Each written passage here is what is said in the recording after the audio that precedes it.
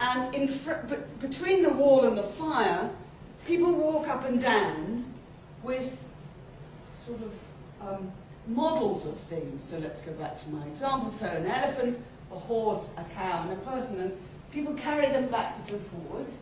And sometimes the people who are carrying are talking. And the people who are sitting facing the wall see, cast by the fire, the shadows of what is carried. And that's all that they see. And they spend their lives having discussions about, oh look, it's a horse, they go. Oh no, no, no, it's an elephant next. I said it was going to be an elephant next. And they have little competitions about who can work out what's going to come next.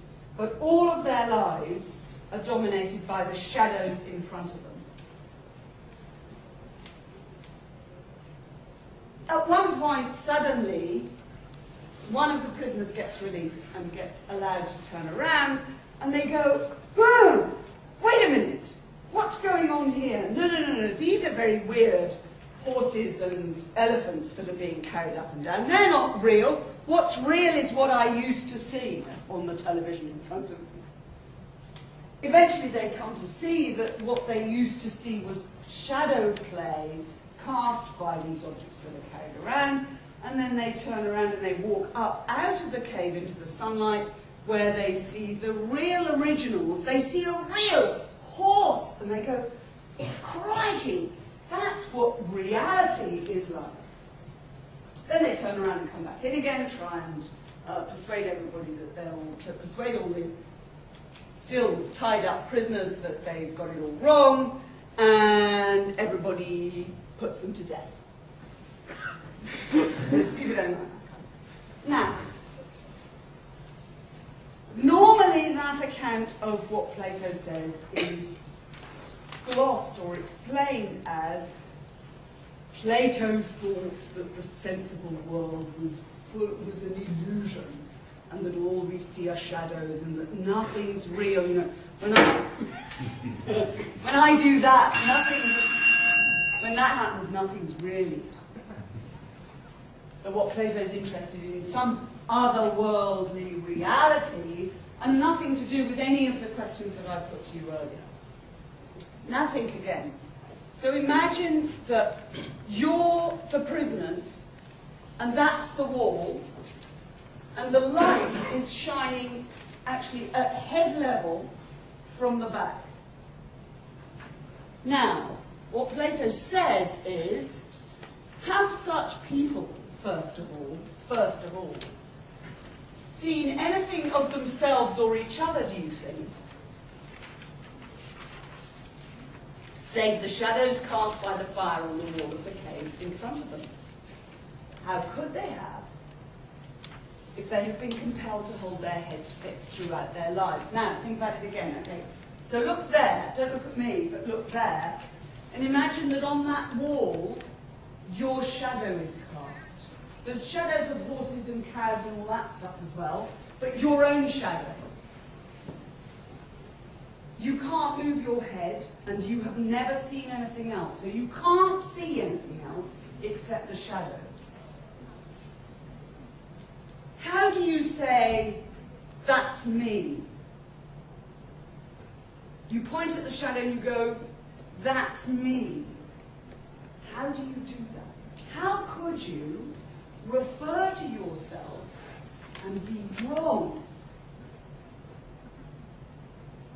How could you even start to say of the shadow on the wall that that's you, and that the you that it is the you that guesses the next image that's going to come up in the order of things that are coming up?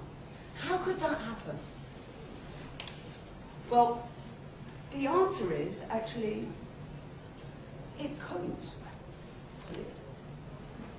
What Plato is suggesting is that in this existence where you're all looking over there, you could not discover who you are. You could not discover and get right, that's me. The reason that you couldn't get right, that's me, is because figure not just a matter of the first person singular. It's not just a matter, it's not that Descartes got the wrong end of the stick on this account. Because Descartes supposed that the I is where you begin. Plato supposes that you cannot begin with the I.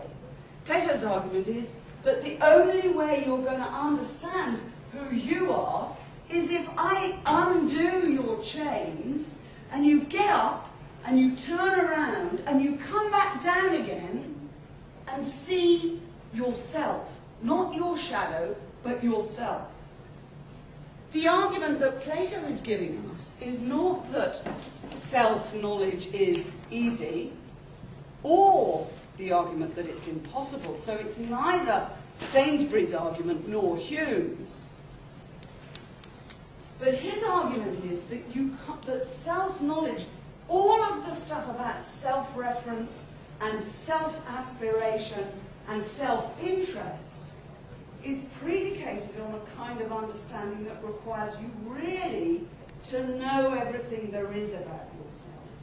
And that until you do that, you can't understand for a moment what it would be to decide what to do in cases of difficult moral decisions, what kinds of things that you ought to do in cases of how we should live our lives. So his argument seems to me to, so what I want to put to you is that this old Greek argument is one that isn't, in the modern analytic philosophy tradition, central. But it should be, because just as in the other Just So stories, or the Rawls story or whatever, there's a connection between self-reference and self-interest, so there should be in all the other thought experiments that are about how we get hold of the self. And that's something that Plato saw, and since then, I think has become something that people miss. I shall.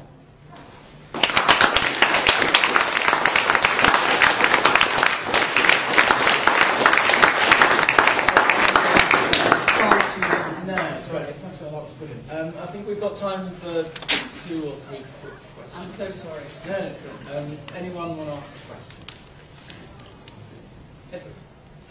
So obviously you talked a lot about the self. Do you think the self could be in any way relative? So you might live in a society where perhaps you don't perceive of yourself so much as an individual, but you might aspire to perceive yourself as part of a collective or part of a unit. Do you think that there might be a difference between different groups? I think that might be right. I mean, then the question, 2 questions maybe arise.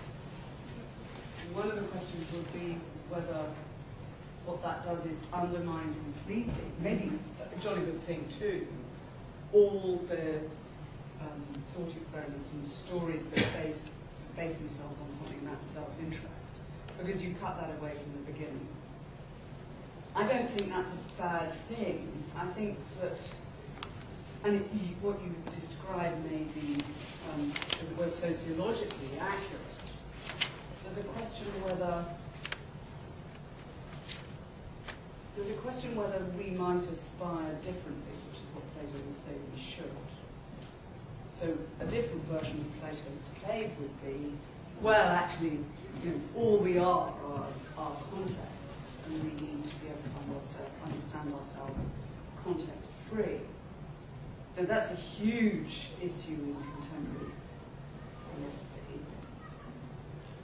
And I don't think I can, I mean, my inclination is Platonic rather than contextual.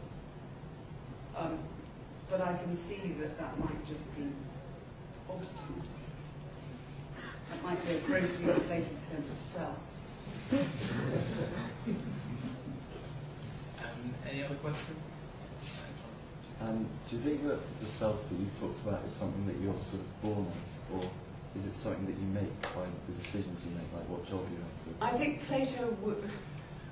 I think Plato would think you make it, because he thinks that you come to self-knowledge by